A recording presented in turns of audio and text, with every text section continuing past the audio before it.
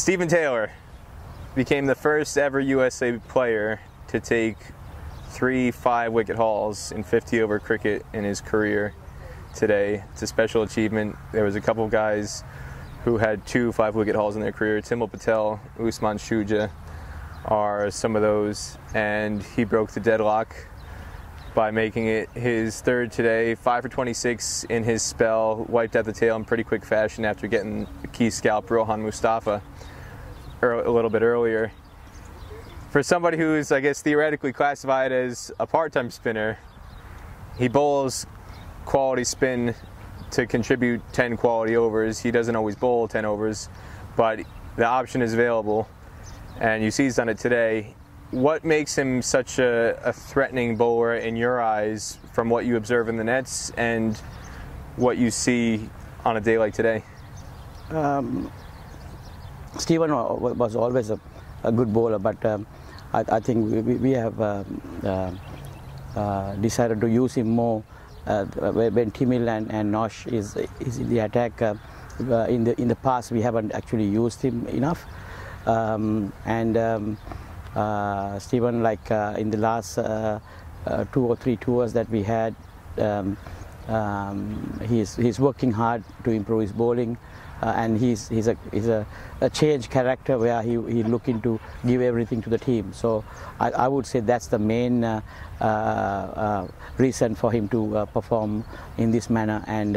I'm very happy how things goes with him, and he's a bowler who can bowl in the first power play, middle overs, and he always trouble the batter by bowling wicket to wicket, and he's very good on varying the pace according to the conditions, and also, like, you know, when you have a bowler like this, and then when the other spinning unit like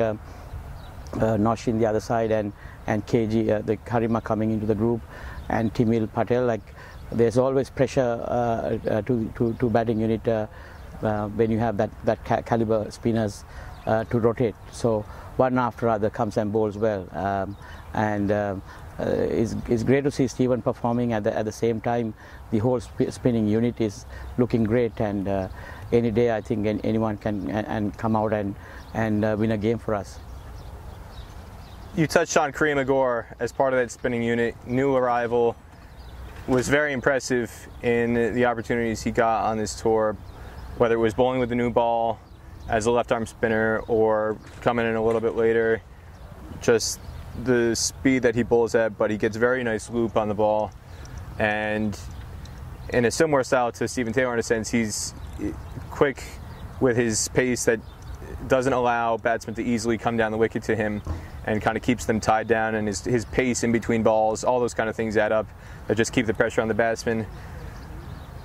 How would you evaluate how he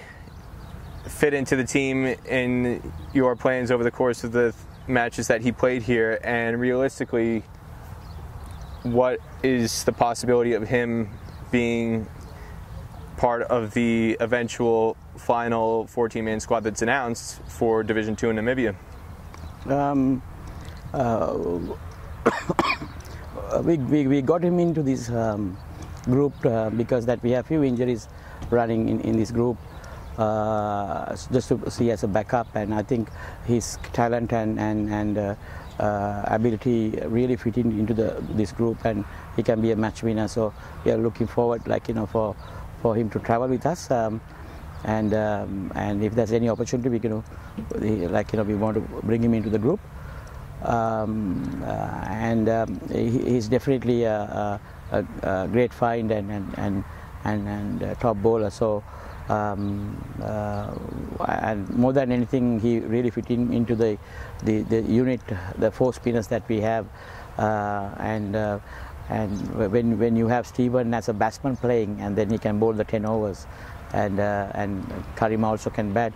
and it'll be very easy to balance the team, but the team selection, we haven't